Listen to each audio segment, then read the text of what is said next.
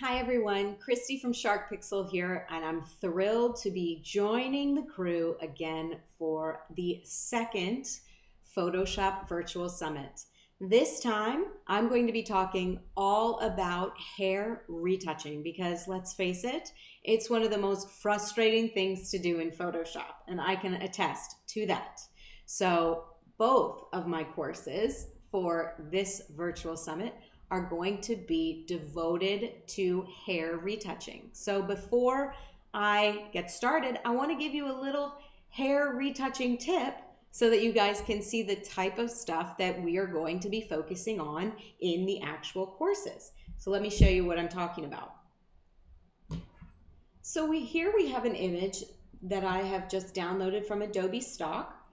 And what I wanted to do was I wanted to show you the difference between one very integral command in Photoshop. It's step one for any type of hair retouching. That's going to be the select subject command. But the reason why I want to bring more attention to it is because it has just been updated in Photoshop 2020. So what I'm going to do is I have the exact same image up in Photoshop 2019. So I'll start by just going to the select and choose select subject in 2019. And that's going to go ahead and select our subject. And then I'm just going to add an adjustment layer by clicking the hue saturation adjustment layer icon. And let's look at what we were able to get with this command straight out of the box in Photoshop 2019. Look at the edges. You can see that they are rudimentary at best. They're not very detailed in any way. They don't really incorporate in the hair. And again, if I use my backslash button to enter quick mask mode, you can see the edge of the mask that was created. So guys, it's not really the best mask. So let's see what it looks like if we do the exact same command in Photoshop 2020. So let's hop on over to Photoshop 2020. I'm going to choose the exact same command, select subject. It's going to think a minute.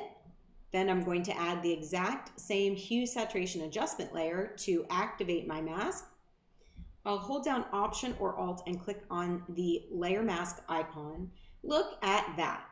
I don't know about you, but that mask is so much better, so much more detailed, and such a better starting place than the mask that we originally had in Photoshop 2019. Look at all those white spots that were missed.